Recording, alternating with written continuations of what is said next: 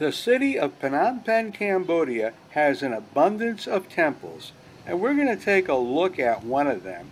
Now, if you notice down here in the corner, there is a male lion. We know he's a male. Just look at him. Now, over there is his counterpart. They are usually pairs, the guard lions. Now, look at this fence. Look at it. And what do you see those buildings in there? Stupas and spirit houses. Now over here, we have what appears to be Buddha-style relics.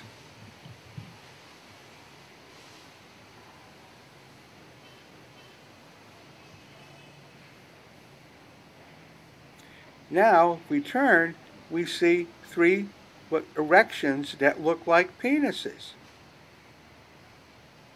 Now, WikiLeaks won't tell you this stuff. Now, here's a crippled guy. And he is walking towards those penises, the phallic symbols there. And here's another crippled guy. And here's a guy laid out on his deathbed. Now, we are going towards what looks like a Buddhist shrine, because we see the monk in his saffron robe. But these ladies look like Hindu ladies. Look at their costumes.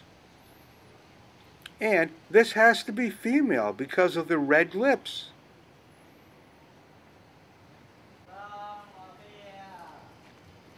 Now here's the vendor bringing the monks his lunch. Go back, take another look at this. I really don't know what to make of it. You know, I'm just an amateur at this stuff.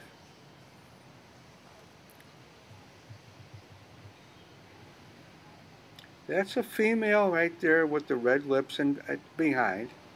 Now, here we have a female that appears to be a queen because she is sitting on a throne. In front of her appears to be a male subject genuflecting. Now this queen is pointing in a direction as if she is giving a command. And she's pointing to the cripple. Is she commanding the death sentence to this cripple? Here comes one of Phnom Penh's so-called street children. He is collecting bottles.